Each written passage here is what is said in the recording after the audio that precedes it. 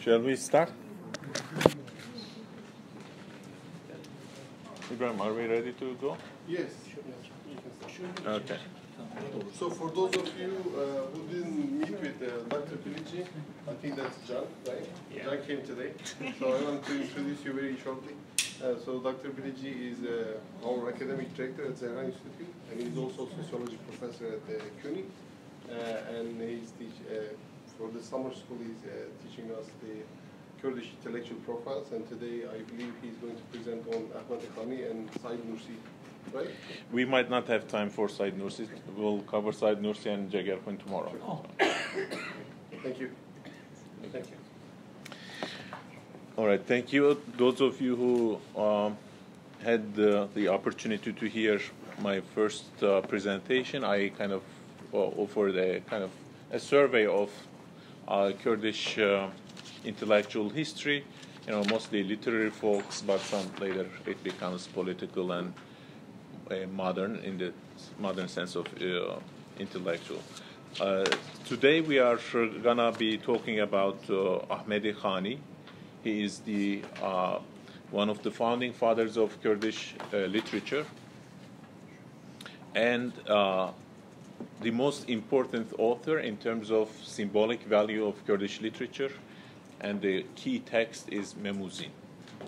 Memuzin is the story that represents Kurds, chronicles their kind of love story, so to say, and people have interpreted it in many ways. So I'm not going to go into the literary aspect of Memuzin. In this presentation, I am primarily interested in Ehmedê Xanî's own self-presentation, how he defines this enterprise, how he locates his kind of contribution within Kurdish history and with respect to other nations and peoples. So I'm going to be kind of doing a little more theoretical connections between Xanî and his work, Memuzin. So I have photocopies. I hope we have enough copies for you guys. It is more than we are going to use, so we are going to use a limited number of pages. So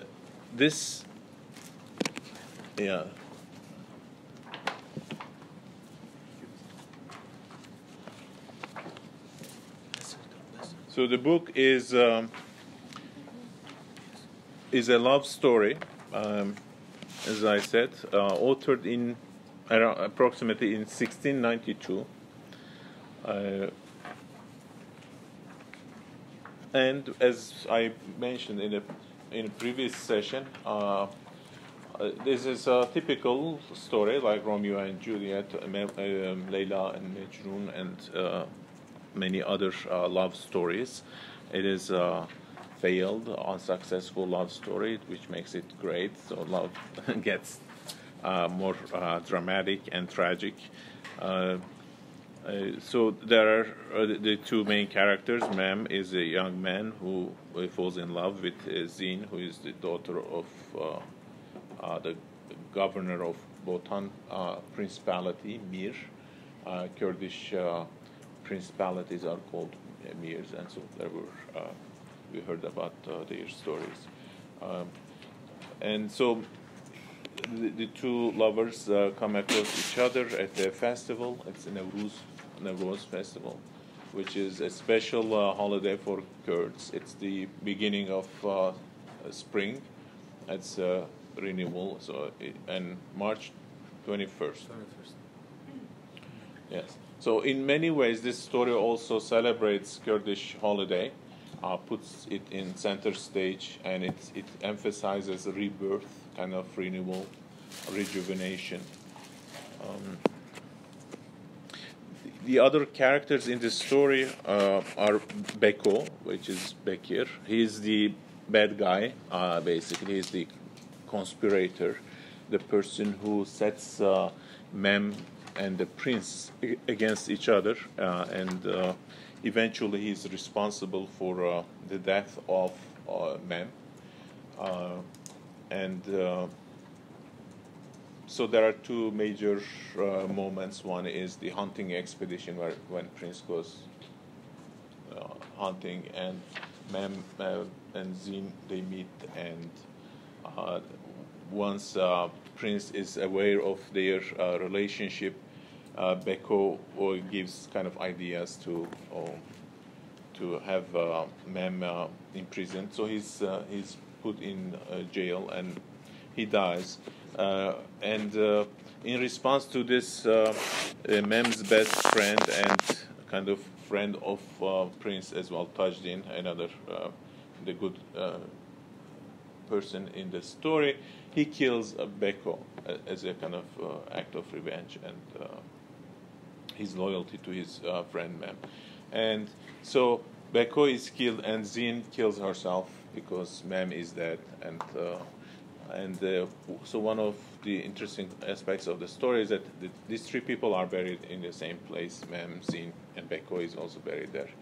So finally, Mem and Zin, their dream is that we couldn't meet in this world, but after that in the grave we will be united.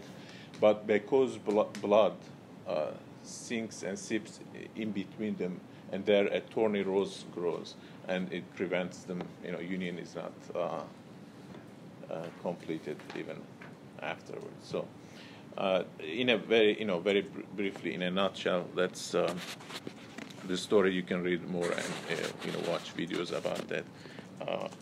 Hopefully, in other contexts, we can talk about the content from literary point of view as well. So I have in this document we have up to section 7 included. Yeah. So if you look at the content page, you can get a glimpse of the story. Basically, we have up to section 7, and we are going to focus on section 5, the plight of the Kurd.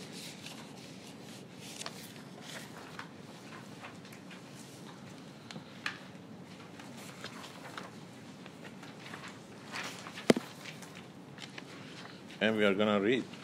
This is a translation by an Iraqi Kurdish professor of English literature.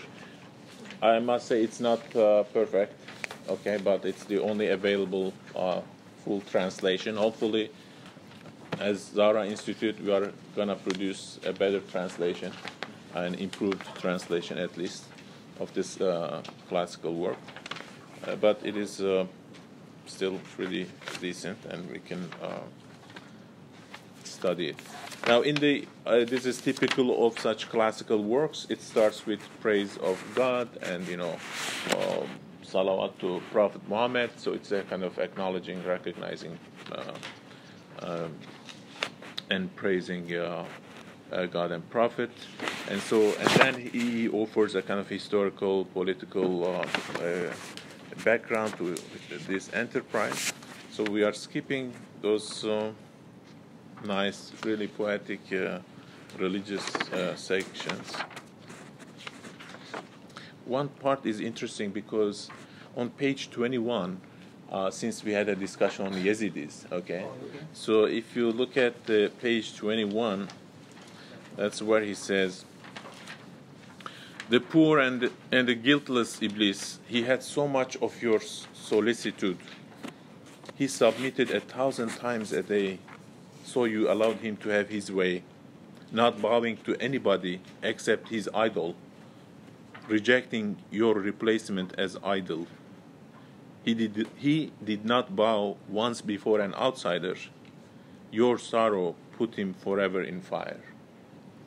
So Iblis, Satan, does not bow to Adam, and hence he becomes devil. So this, I think, is interesting. There is some Yazidi resonance almost in this treatment of Iblis here.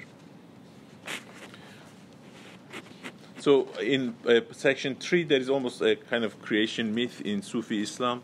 It starts with theological distinction between wujub and imkan, necessity and contingency. The domain of necessity is the domain of divinity.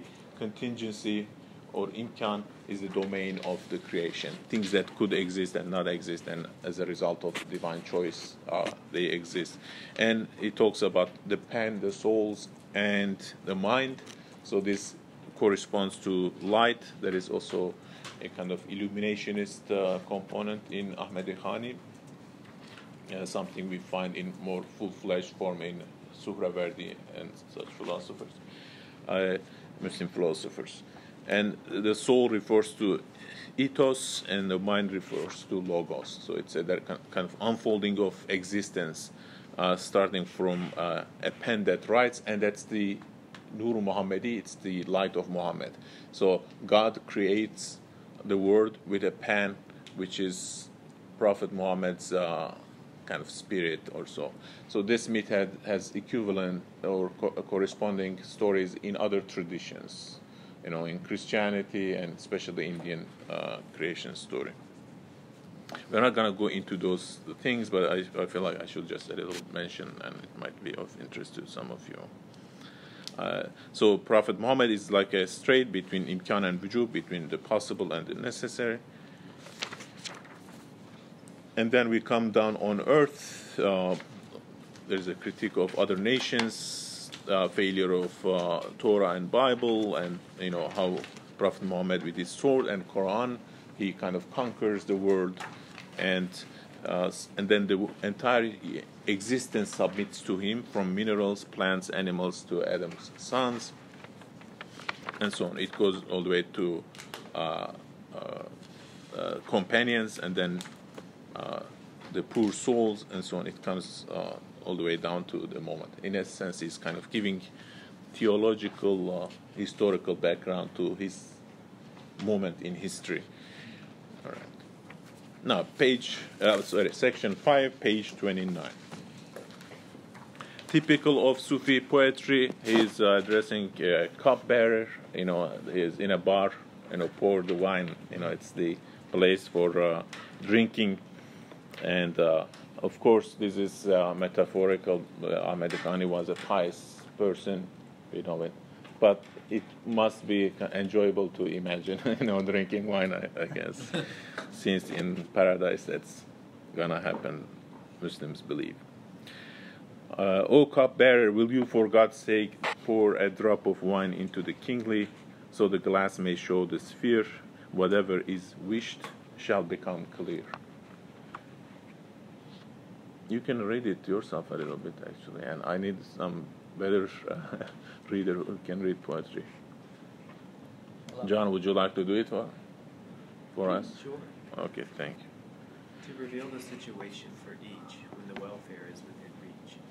Our retreat is complete. Is it now likely to cease, or will it go on further until we all within? Is it possible in the cycle of the orbit that our star will rise in the planet, that our luck may become loving, that it will wake up once from slumbering, that a world refuge for us emerges and a king for us appears, the power of our art to be established, the value of our pen to be confirmed, our plight to be remedied, our learning to be demanded. If we had a proud leader, generous, and a patron of literature, our currency would be minted coinage, not so doubtful in worthless exchange, though it is pure and distinct. More precious is the coin of the mint. If we had a king, God had seen him worthy of a crown. A throne for him was established. Our fortune would have brightened. Okay, let me say a few things and then we'll continue from there. So, in this part that we heard, he's kind of taking a glance at the condition of Kurds, the plight of Kurds as a people. And you can see the references to our luck, fortune, as a people.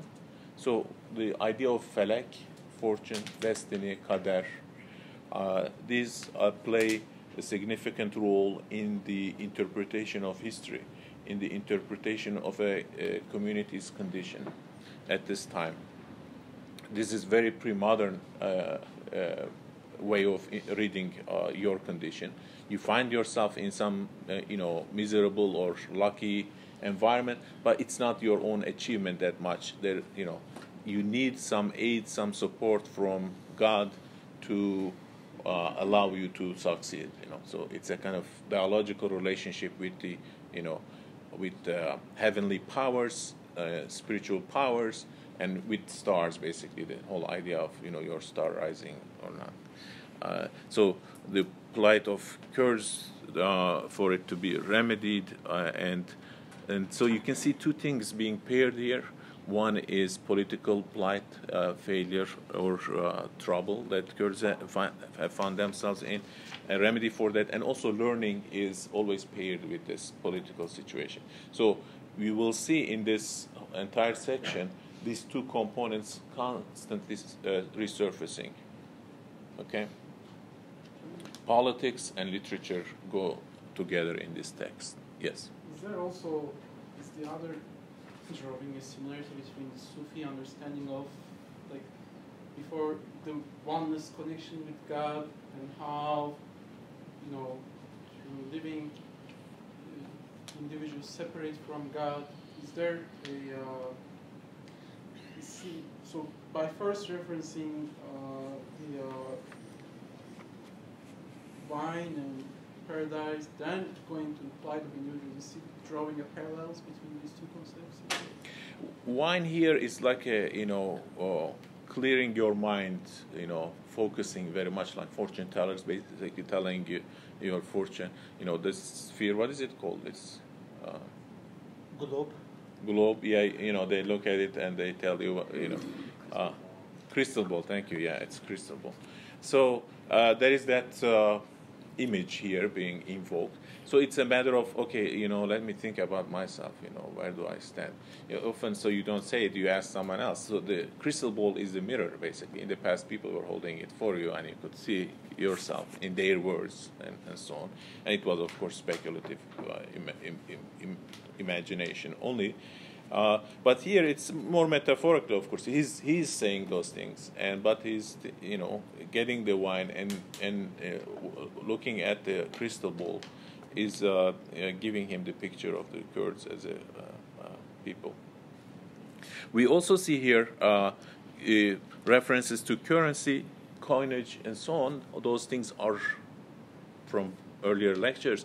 Those things are closely associated with sovereignty. Sovereign powers, if you are state, you mint coins, darpane. You have money, money that refers to you. So our currency would be minted coinage, not so doubtful and worthless exchange. Kurdish currency is doubtful, invalid, suspicious, is it accepted? And so there is that element that will come up. And if we had a king, God had seen him worthy of a crown. Yeah, let's continue that, please. If a crown had been obtained, prosperity would certainly have been attained. He would have looked after us, the orphans, and would have protected us from the villains. The Turks would not have beaten us at all. Our land would not be ruins under the owl. Ruled and oppressed by the riffraff, overcome and subjected to the Tajiks and the Turks' dictate. But God from eternity so willed, these Turks and Persians against us unleashed. If subordination to them is so shameful, it is for the famous disgraceful. It is disgraceful for the ruler and the prince to subject the poor and the poet to injustice. Anyone who raised the sword resolutely would seize the state for himself courageously. That is why the world is like a bride, falling in the hand drawing the sword. The bride's deed, contract, and dowry are kindness, forgiveness, and generosity. I wisely asked the world, what is your dowry? Determination, it said. Thus the world by sword and benevolence surrenders to that kind of man. I wonder at the wisdom of the Lord, the Kurds at the state of the world. For what reason is their deprivation? For what purpose is their condemnation? Yep. Thank you. So we see throne, crown, and kind of misfortune being overcome with prosperity. Kurds are conceptualized here as orphans who are suffering at the hands of Turks and Tajiks. Tajiks refers to Persians in this case. our land would not be ruins under the owl. Owls land in ruins, and they are in quiet places and so on, where there's no activity, where there is decay, degeneration, destruction, and so on. So the position of Kurds in the landscape of, let's say, human geography, one of the last lines here, I wonder at the wisdom of the Lord, divine wisdom.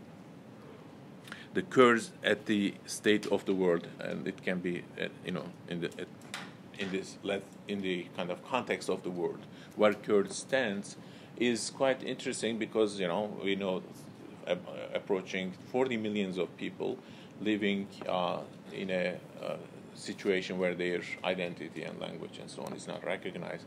So people talk about it as the largest ethnic group, stateless group. Is that true? I'm not sure anymore. People have contested that claim.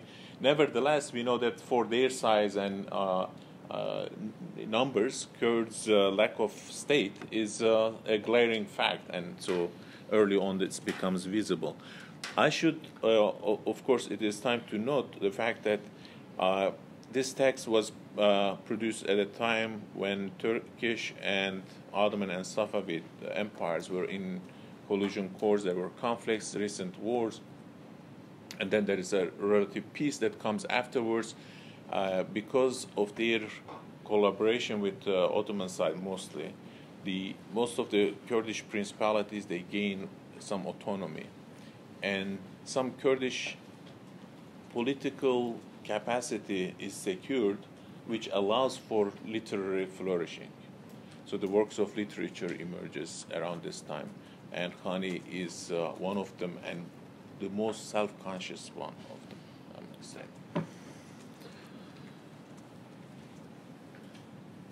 So it is not only having the luxury, the capacity, the kind of infrastructure for producing literary works, but also being aware of one's political conditions. Both are available in Xanî's writings that we don't find in other works. In other works, we find literary production unself-consciously produced. They're basically doing literature. It happens to be in Kurdish, sure, but it could have been in Farsi. But in Xanî, there is a deliberate effort to write in Kurdish, and he states this, and so we are going to see that as well. His references to sword, seizing power, are also very interesting. He is a realist. If you are IR person, international relations or comparative politics, there are classes of different approaches in international relations theories.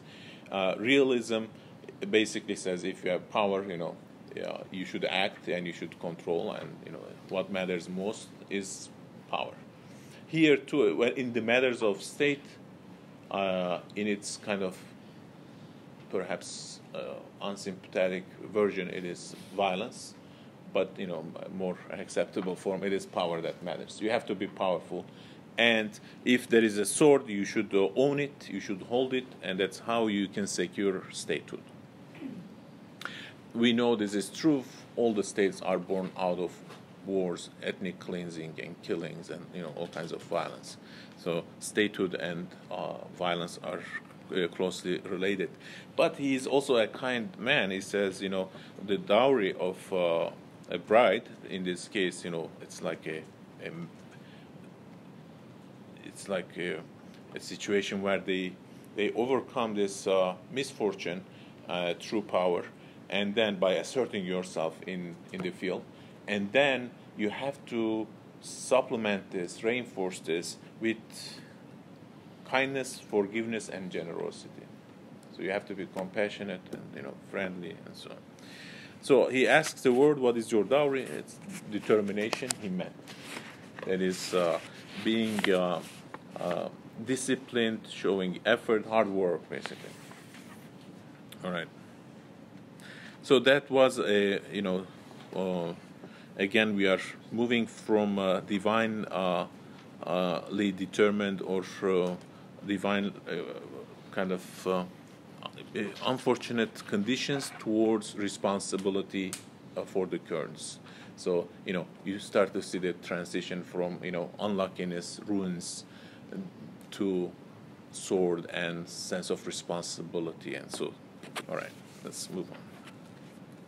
They seized by sword the city of fame and forced a resolute country to tame. Every one of them is as generous as Hattin. Yeah. Every one of them is as brave as Rusir.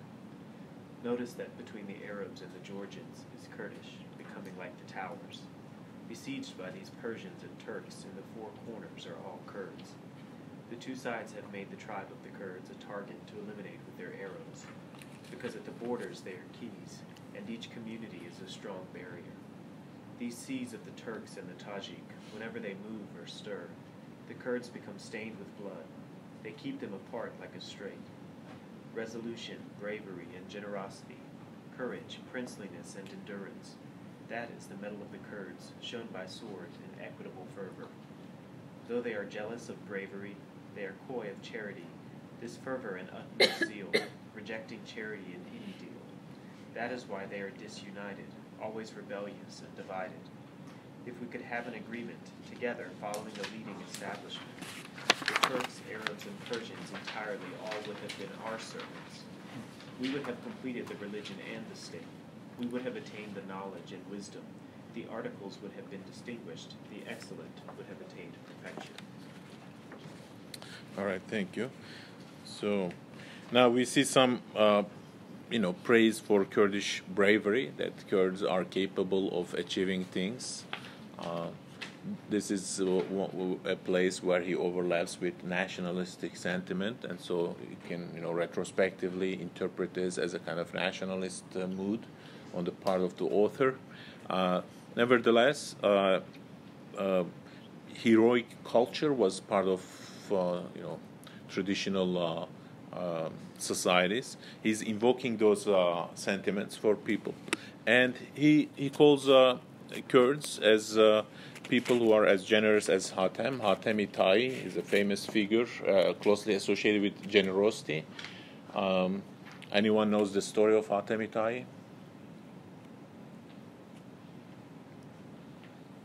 No? It's mentioned in the Risale. Hatem Tayi is... Cömertlik hikayesi var ya Hatem Tayi. Yeah. You want to say it? The Kurdi version. Okay. Cevap olsun. Çore da dişi. Dber çadıra famcı kore kha yan ager avtike yan ji say kha kerette ku deng beçe. Dariyeda yan ku dve derdorera derbastin yan ager bibin yan ji bedenge saybe doğruda derbastin u ikram yawan bike. Biz cömertliğe katenasi. So he's so generous person that he lights a fire in his tent or near his tent at night, and also generates some sounds, sings.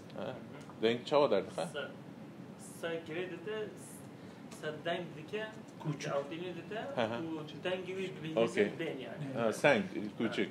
Okay, so he has a dog that barks at night so that the passerbys will be aware of some settlement or some presence of human being or fire, and they will be curious and come, and he would offer people things. The story I know is actually different. The story I know is that one guy who is very rich and very proud, of course, a little arrogant, he thinks I'm the best guy and I'm offering you all those things. So he says, is there anybody richer than me? Better than me? They say, yeah, there is a guy, Hatem Tayi. He says, how come? I do my best, I should be the, most generous person. And they say, yeah, Hatem Tayi, where does he live? They say he's a Bedouin, he lives in that area. So he says, okay, let me go and find the guy. So on his way, he comes across an old man carrying tree branches, whatever stuff to burn he has collected. And he says, hey, have you heard there is a big... he's giving big festival or whatever. He's giving a dinner invitation, big invitation. He says, no, there is a huge invitation. Why don't you go there to enjoy the food and all those things? And the old man says, no, I won't go and feel indebted to that rich guy. Instead, I will carry my, a load and eat my own food, something like this, he says. And the guy says, wow. And he asks his name also, and he's Hatemitai, basically. That's the story I know. I might be wrong, but it's something like that. He's a person of contentment and absolute generosity, something like that. Anyway, so Kurds are considered to be very generous and also brave in this story. And we see a kind of geographical delimitation of Kurds, or a description of Kurdish demographic distribution here. So from Arabs up to the Georgians, Kurds are like towers. You can think of maybe mountains, and you can think of communities scattered around the landscape. And they are surrounded by the Persians and the Turks, and they are scattered in all four corners. These four corners, although that's how it is mentioned in this text, it is again interpreted by later retrospective nationalist commentators as a reference to the current state of Kurds, where Kurdistan is divided into four parts, and people talk about it, right? Iraq, Syria, Iran, and Turkey. But that division is much more recent and modern, and so this is more like all over the place. Basically, that's what it means. Kurds are in all over the place, scattered, but they are surrounded by Turks and Persians. When Turks and Persians are much more numerous, organized armies, therefore he compares them to the seas, like oceans, when the waves of them hit Kurds are stuck in between them, or when they collide with each other, when they have conflict. In situations of war, the Kurds find themselves in between. They are stained with blood, he says, and they keep them apart like a strait. So Kurds are like an intermediate buffer zone, a buffer people holding the two empires. And this is so true in terms of what history tells us about the condition of Kurds. Parts of the Kurds are in alliance with Iranians, others with Ottomans. So again, praise of Kurdish bravery, and after that comes a crucial part, I think, and it's theoretically interesting. Translation might not reveal it in its full clarity, and I think that's why it can be better rendered better than this. Though they are jealous of bravery, that is, they would love to be brave, and they would try to say, yeah, I should be braver than others, and so on. They are coy of charity. This fervor and utmost zeal, rejecting charity in any deal. That is why they are disunited, always rebellious and divided. So Kurds are a kind of people who are very generous, but they are always disunited. And what is the reason for this lack of unity? Why Kurds are so acting individually or tribally? There is no unity. Xanî's explanation for this, and this is echoed by later Kurdish intellectuals like Bediüzzaman and others in Munazarat, Kurds tend to they prefer their independence, so they don't accept indebtedness. They don't want to be indebted to other people. Why is this important? Let me find the original thing. Tebirate yeah. I just want to pay attention to and discuss that one conference, Van Brunessen claimed that this kind of idea and opinion couldn't belong to Ehmedê Xanî because at that time that kind of beliefs, nationalism is not known and so it would be some other scholars such as Mahmoud al-Yazidi would write and add to the memory. But at the same conference, some other expert of Ehmedê Xanî, Doski, Tahsin Doski. Could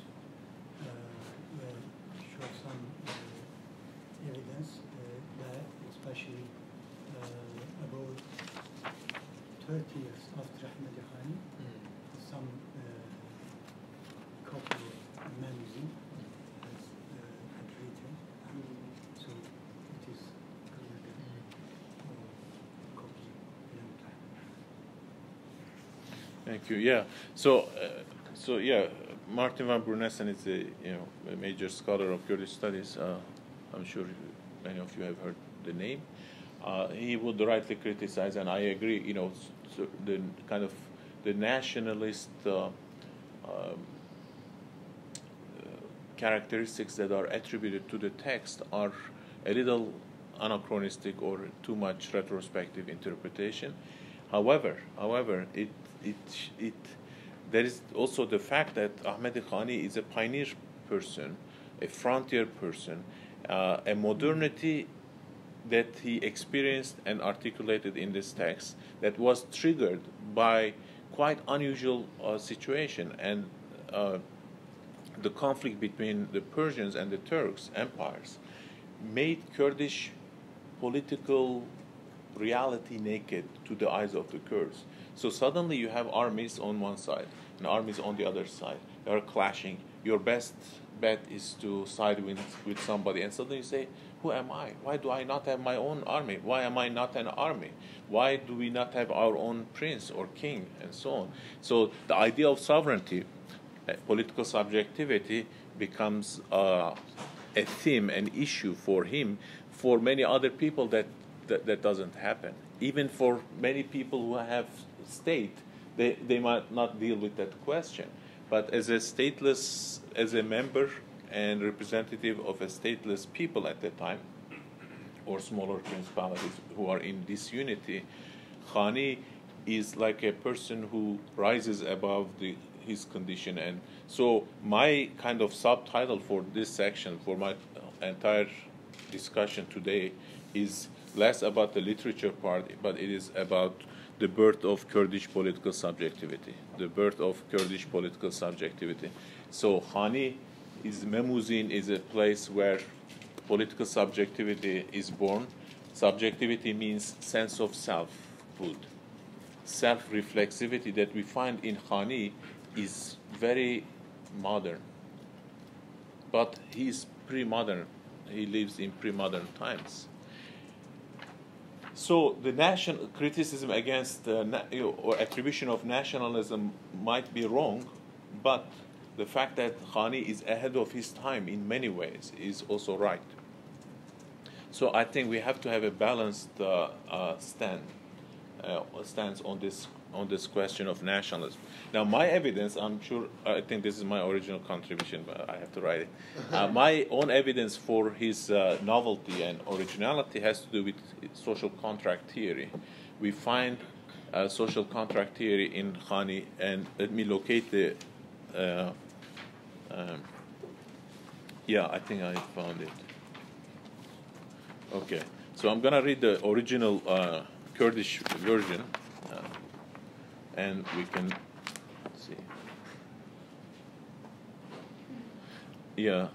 So جوامری و همت و سخاوت مرینی و خیرت و جلادت او ختم جبو قبیل اکراد وان دانه به شیر و حمت داد هندی ج شجاعت خیورن او چنده ج مینت نفورن.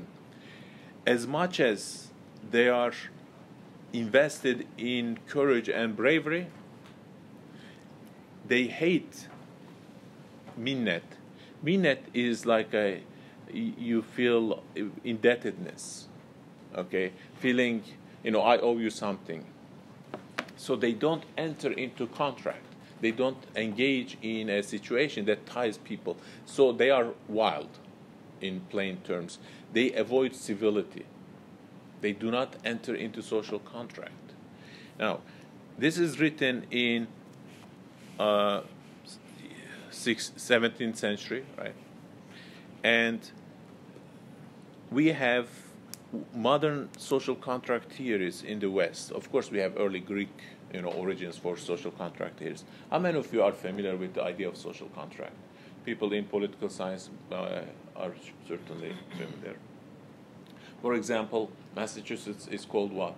State of Massachusetts or something else? You don't know. Virginia? Commonwealth. What does that mean? See? It's a British artifact.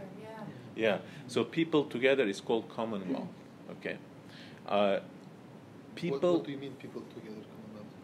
People who are the idea of city in Greek times did not mean a place. It meant political community. People who are entangled in each other, people who share something, and so therefore they have common language. People who do not share that language with them were called what?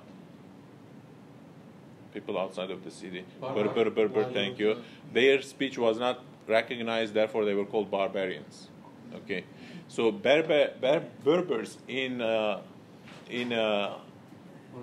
Morocco and North Africa, they are called Berbers because of Romans calling them Berbers. Yeah, barbarians, Berber. Yeah, so the city basically referred to a community of people who are in solidarity with each other and they have a common political orientation. Okay, so Commonwealth, whenever you see it, it means state, but state in this expanded sense of the city.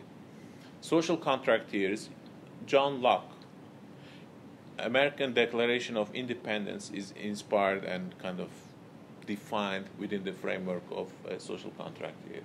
American founding fathers followed the idea of social contract, which is the basis of liberalism. So if I mention a couple of names, you will see Hobbes, for example, Thomas Hobbes, his Leviathan is about that. You submit to a king or authority so you give your ability to kill others. So you sacrifice your wildness and your lifestyle of being independent by yourself with your arms and so on, in exchange for law and security that is provided by a collective power, sovereign power, a god on earth basically, and that's the state. Okay, so this is commonwealth or social contract theory. We find that in Hobbes as well. So whenever you see state of nature versus social contract, state of nature, commonwealth, we are talking about social contract theories. If you see a city called Jerusalem or Darussalam, it means social contract place. It means commonwealth, the place where peace is secured. Because in the state of nature there is conflict. There is war against all. War of all against all. So it's very interesting that in according to like Rousseau, state of nature is peaceful. Peaceful. Yeah. So there are debates about it, but in Islamic tradition, and that's also my own contribution. I hate to say it, but there is this Darul Harb and Darul Islam. Darul Harb is state of nature. So all those people saying, they declare jihad and so on. Darul Harb means absence of a contract. In the absence of a contract, anything goes. Everything is free. Okay? Contract binds. it limits your action, but also it binds parties to each other. So when you sign a contract, you are accountable. Now, this idea of social contract, so Hugo Grotius, who is a big name in legal tradition, and Hobbes in political theory, Pufendorf, Locke, these are all 1651, 1673, 1689, and later, much later, Kant in philosophy. These people have talked about social contract. And the basis of social contract is the creation of civility. So pacification through agreement and the sense of citizenship and civic virtue. The idea of republic is all based on that. Now, of course, so people who have read Ehmedê Xanî so far, they wouldn't notice this much, I think, because it feels like okay. But I think it's very significant because he makes that contrast. He says that they are so generous and giving and ready to sacrifice. But when it comes to being indebted, minnet, I think I have to work on what will be the best expressions to phrase this idea. This sense of not gratitude but indebtedness, feeling debt to the other party is the basis of civilization and civility. If you look at Nietzsche and Freud, who is influenced by Nietzsche, the free person is the person who is not influenced by society. Okay, wild person. Society, to the extent society influences you, it cultivates a wound in you, and that is called conscience, vicdan. So a person who is vicdansız is an uncivil person who lacks conscience. And conscience is sense of guilt. So guilt happens when you say, I'm doing something wrong, I shouldn't do that. So you can say that only if you see other people as part of yourself, or you have a connection. Okay, so civility is this process of people being entangled in each other, feeling indebted to each other, generating a common language mutually intelligible to them, and that's how they become a politically unified entity. And that is called state. Whether they have a king or not doesn't matter. That is the state devlet. Okay. So Kurds, when you look at Kurds, they are totally fragmented, atomized. Biologically, they are related. So there is kinship. There is qabila, ashirat, there is family, but these are all biological connections. Whereas state is based on a political connection. It's if it is democratic, it is civil, horizontal. But if it is non-democratic, it's then sovereign power. You are not related to king through kinship or family. You are subject to it. You are part of it. And so that's one form of state. In a democracy, people are unrelated to each other, and kinship is totally undermined, if you notice.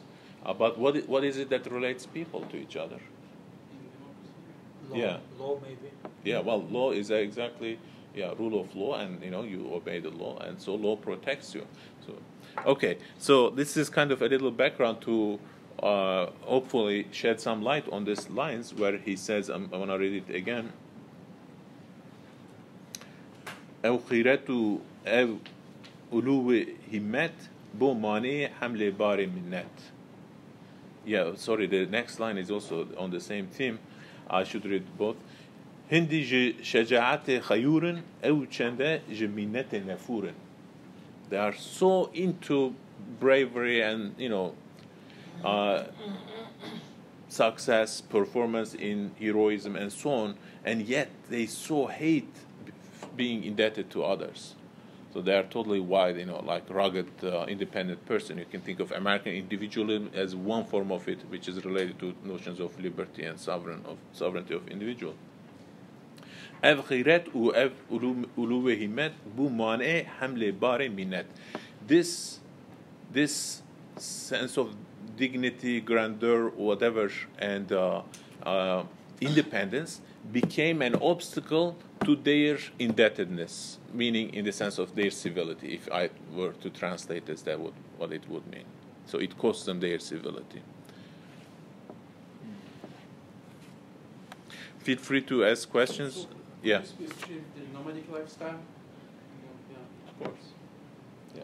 It's because you have to be settled to engage in. I mean, modern statehood emerges only if you have city. Without city, there isn't state. You can be a family, tribe, and so on. You can be great warriors, but you won't be a state.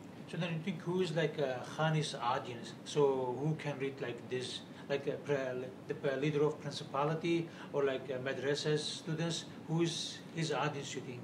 Yeah, I think like many other authors who feel they are ahead of their time, they aim at future, I think.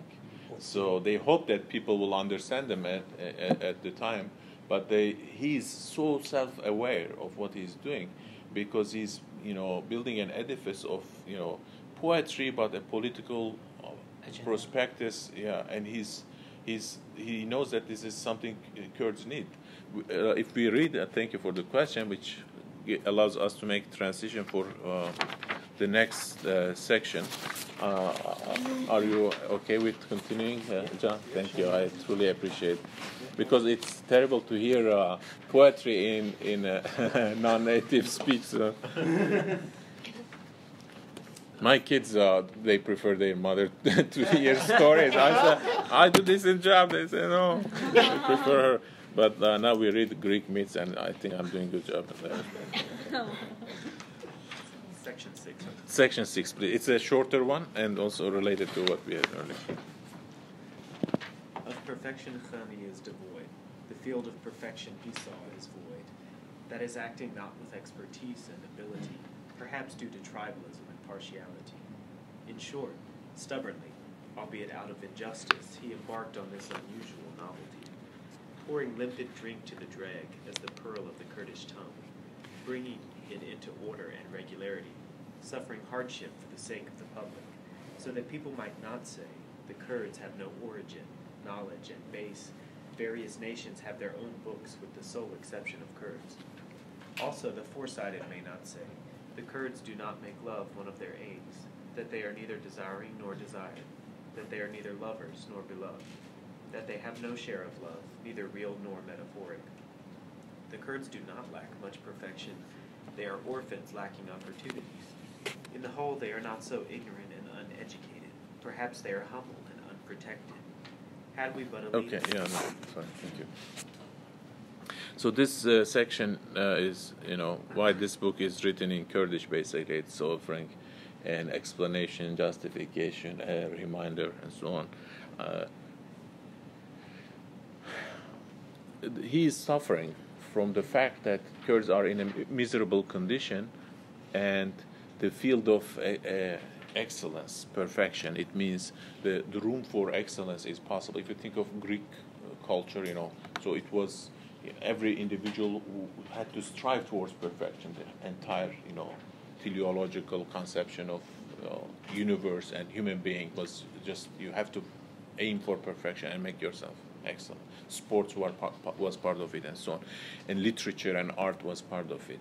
Now, when he talks about the field of perfection, he's referring to literary field, art and war and areas that one can be heroic, achieve some superior level.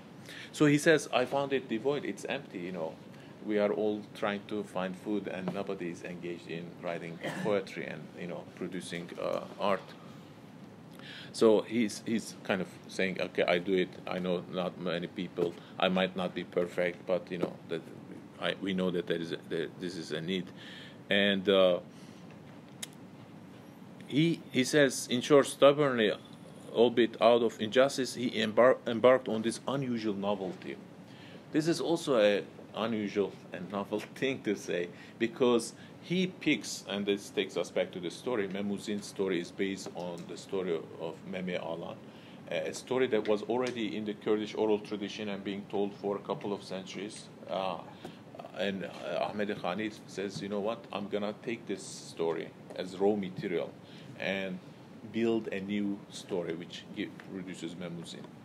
So Memuzin is based on an oral version of a story turned into and developed, basically. So he knows that culture is something that can be developed and purified and perfected, and so he does it, and he uses a form. It's a written also form, very important, and he's very self-conscious. This degree of self-reflexivity is very modern.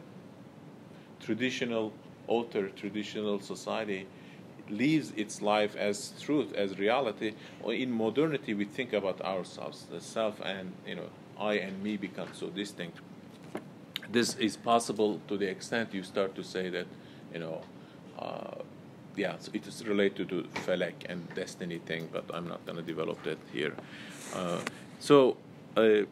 Kurdish language is being treated here as something that is worthy and great, yet in bad condition, and it needs to be brought into order and regularity. And here, I think, is a crucial point where he talks about, so that people might not say, "Oh, the Kurds, they have no origin, no knowledge, no base." With Ehmedê Xanî, we see the emergence of Kurdish peoplehood. And peoplehood is a political stage that doesn't amount to nationhood. So it is, in some sense, not fully a modern nation, and yet awareness of us as a collectivity beyond tribal or kinship ties. Yes. Well, so he says the Kurds have no origin, knowledge, and base. So maybe in this historical context, maybe the Ottoman and then Safavid could say, okay, you don't have great origin or background, so that's why he sees as a burden. So I need to write it. I need to write my great history of Kurds. Maybe other nation. Exactly. So Kurds is a subgroup or Yeah, even today, yeah. The Turks say, Kurdish is not a proper language, 1,000 words, whatever. So, it sounds stupid, but those guys are right in terms of constitutionally speaking, according to Turkish constitution, no such things as Kurdish exists, So Kurds don't exist in that sense. So people say, you don't have a state, have you ever had a state, and so on. So this consciousness takes an acute kind of intense form with the tension between Safavid and Ottomans, and Kurds being caught and have always found themselves in that condition. I think it matures, it becomes intensified in Khani's thinking, and it produces this quite modern and very politically charged reading of Kurdish life. Yes. But back then, Turks also did not have their history. There was no such thing as awareness of Turkishness, or in Anatolia, no reverence of Turkish historical past. The consciousness of Turkish also did not exist back then. But that time at least they had caliph, they were caliph taught the Muslims. At least they can use this argument. Yeah. That's internal to intra-Ottoman kind of distortion of representation. Of course, Ottomans didn't see themselves as peasant Turk or whatever Euro Turk. Yeah. So, but Kurds perceive them as Turks or even Romans. We talked about the Turks being referred to as Rom in the Kurdish imagination. And so I think, as much as it is Ottoman side, but Persian side is important in terms of literary achievements, in terms of, poetry and so on. All of this creates a pressure on Kurdish intellect in this case, and few people are in that position who are, they are obviously, Khani is a mullah, he's a sheikh, mullah, whatever, madrasa person who was an educator and a man of art and literature. Yes, if I'm wrong, please correct me in terms of his background. So, but he can think beyond immediate needs of village or town, and he can think about his whole people. He owes the borders of Kurds. How do you know where where Kurds are and who we are? It is only thanks to others. In the mirror of others, you can see yourself. So he turns to the right, he sees Persians, and they are attacking or they are making claims. And he turns to the left, he sees Ottomans making claims. And these two pressures create a space, and that's us. So, but us is here conceived in terms of a lack. We could be, but we are not there. Why? And so that's why Xanî is, in many ways, a political theorist, at least the father of Kurdish political subjectivity. Kurdish subject is born as a result of a fracture or a crack between, or the conflict between the two empires, giving rise to Kurdishness as a unified political entity. In itself, he is part of a principality, a mir, and all the mirs are in conflict with each other. To conceive all of the Kurds together as one entity is almost nationalism. It's almost idea of nation, but he's not there yet. So I think my thesis is that peoplehood. So Xanî operates at the level of peoplehood, so Kurds are conceived as a people. And so it's in line with the traditional sense of justice and sense of proper behavior, where shame is the logic. So, Kurds should stand up and be self-reliant because it's a shameful situation. Everybody else is doing well, That's what you would hear in traditional society. It's not because it's great and good or it's profitable, but it is because it's, dishonorable thing to fail. You have to have dignity. And of course, modern individuals are interested in dignity, but they have other things as well. For example, if someone curses your mother or something, what are you gonna do? If you are a traditional Kurd, you have to go and kill the person. I mean, if you are, attack at least, do something. A modern city person, what is he gonna say? Stupid person, what? You will ignore. It's not worth the, if you.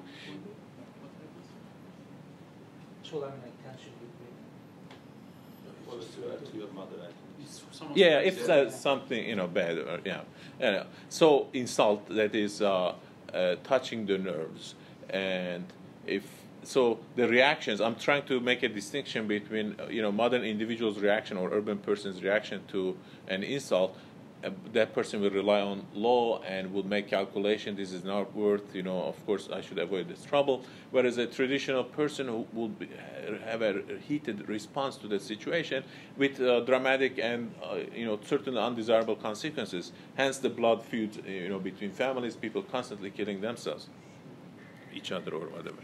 So my point is that the idea of shame is central to uplifting Kurds, because Kurds cannot be provoked or encouraged by other terms. They are not available yet. Reason doesn't operate, but they say, shame on you. Your father was killed by the others, and you should, take revenge.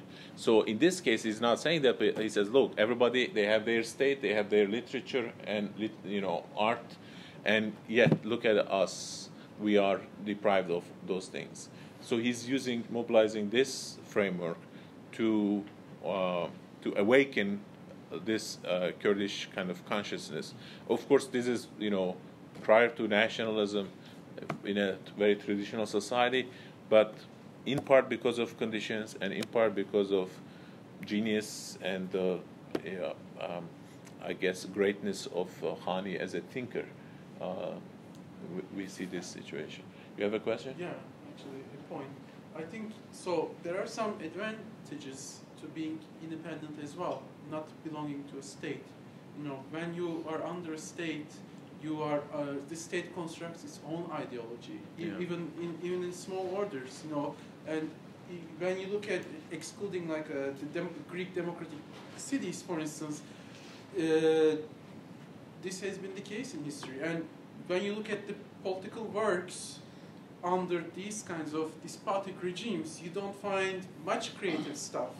It's mostly people living in exile that produce novelty with respect to political works. Yeah. So I think there is a bit of romanticism there, and Yeah, it's too early to be romantic. So you are actually late.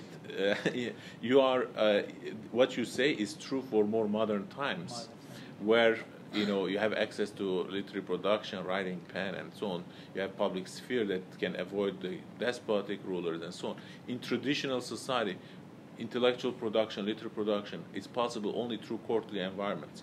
A despot is a great resource for literary production. You say you are great, and then you can write a beautiful poem because you don't have to work in the field to get bread. So it allows people to gain their freedom from necessity and nature to enter into culture and produce something. So I see your point, but it doesn't apply to him because this is a time when Kurds are mostly beneath the level of necessity. They are living natural biological life, born, fight, eat, multiply, die, whatever, wars, conflicts, and so permanence is gained when you liberate yourself from necessity, when you have time to write. Scholar, the word scholar or school, well, maybe not school, but the word scholar is a person who is not engaged in worldly activities, a person who is in leisure. You have to be in leisure situation, you can be scholar. That's what it means. So in the past, everybody had to work in the field somewhere, right? So those people who are liberated from that by collective sponsorship or for some reason, inheritance and so on, those people produce things. Look at the philosophers, thinkers. Either they inherited something, there is something, or they live miserable lives. Look at Marx, poor guy. This tiny apartment, and he suffered a lot, and thanks to his friend who sponsored it, then he could write those things. Otherwise, he had to deliver pizza or do some other taxi job or something. That's how I live. So it is a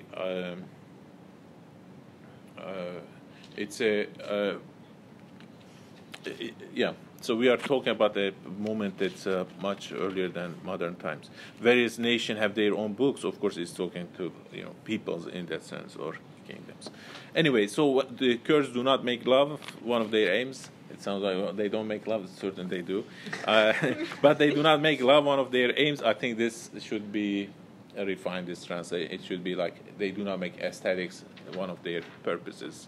So they do not engage in aesthetic production, works of aesthetics, and so hence later you see this desire, lover and beloved, and when love is mentioned, of course, real and metaphoric love is a distinction that we find in all Sufi literature.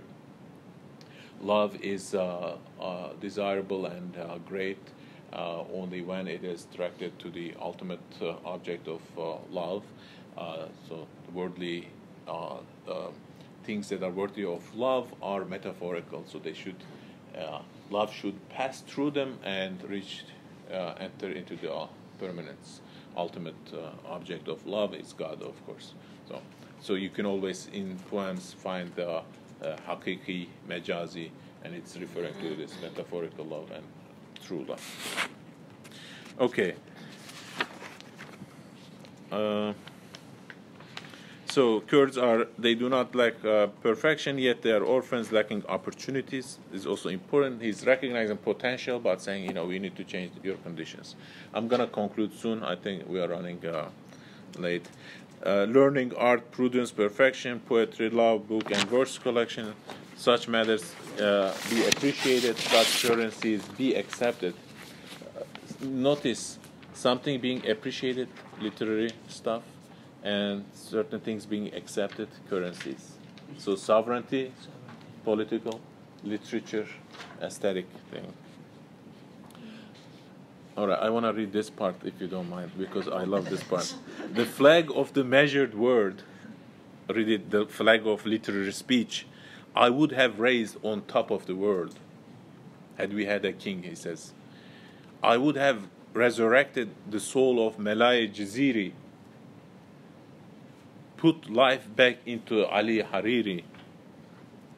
And so pleased Faqih Tehran, he would forever be a fan. It's terrible. He wrote with British English, so it would rhyme if it was fun. You know. Okay, so Faqih Tehran would be forever pleased with this outcome. Now, these three names mentioned here, Malai Jaziri is the giant of poetic love poetry in Kurdish tradition. So we talked about those names, and Ali Hariri is another literary figure whose diwan is lost, so it's mysterious name in some sense.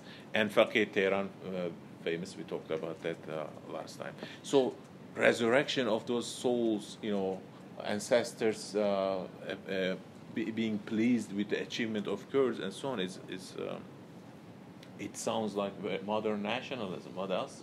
You know, it's pretty modern attitude. Okay, now it's your turn, my friend. Let's finish this and liberate people from my poetic torture. Okay. However, the market is stagnant. No one is buying our garment, especially in this age when money is for us the darling and honey, where the greed for the income in dinar has made each of us an idolater. When you sell perfect knowledge for a copper and sell wisdom for a soul, no one would take Jami as a groom, no one would take Nizami as a servant. As I saw, this was the sign of the time that there was a war over the dime. An alchemist I wished to be. As I saw that was not to be, I worked equitably for a time, refining the impure jewelry. My heart could not bear cheating, never became a means to that purpose, forfeiting the religion without gaining the dinar. Then, unavoidably, I became a coppersmith. My hidden copper I exposed. It was stationary, I blessed. The blessing was effective, becoming a means to secure a need. These coins may be worthless, yet they are refined, pure, and priceless. With no defect, small change and quite perfect, as general tender they are valid. Pure Kurdish, not suspected, not gold to say whitened. Our copper is red and mill-made. It is not a silver lacking in gauge. So do not say that our coinage has little value, that it is unminted by a king of kings. Had it been engraved when minted, it would be in currency, not counterfeited. Beloved indebted to no one, so it is doomed and unfulfilled. The stationery of one's unsupported, if by a king not chartered, unsound by many an expert, acceptable by many a prudent. But the ruler of the age of learning never listened with understanding. The prince named Mirza, whose mere look is alchemy, cleansing impure hearts, refining spurious coins. 100 weights of red copper at once turns them yellow with a glance. The high he would make low, sullenly. The low he would make high, kindly. Holding pashas as prisoners, releasing them as paupers. Every day 1,000 mendicants, every moment 100 beggars. He enriches with activity, wisely avoiding all symptoms of charity. If he would look at us just once with that elixir of blessed countenance, these words he would turn into poems, these coins he would change into dinars. But his look is exceedingly general. He does not see us as special. Still, he is a mercy to the public. O Lord, give him everlasting life. Thank you, John. So in this last part of this section, we see a parallelism between minting coins and writing verse. Okay, production of poetry and minting coins, that is exercise of sovereignty. These two things are matched and paralleled. And you can see how he goes back and forth between money being counterfeit or suspect or lacking currency and the verse not being appreciated, not being treated as worthy. And so if you have sovereignty, okay, if you write your verse in an unsovereign context, in an unsovereign language, your verse is not going to be appreciated. Okay? So your work becomes invalid literally.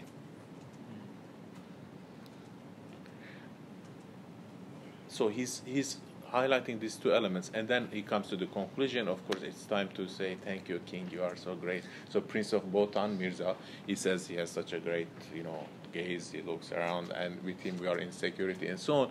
But he's really using him as a puppet as a symbol for sovereignty that is needed by Kurds to make their currency valid and their literature appreciated. So that's what cleans and impures like old coins that are no longer valid. And so he himself here, of course, also Xanî himself is like a prince who picked the stories of Kurds and purified them into coins that will be valid in the future as literary coins. Thank you very much for your patience.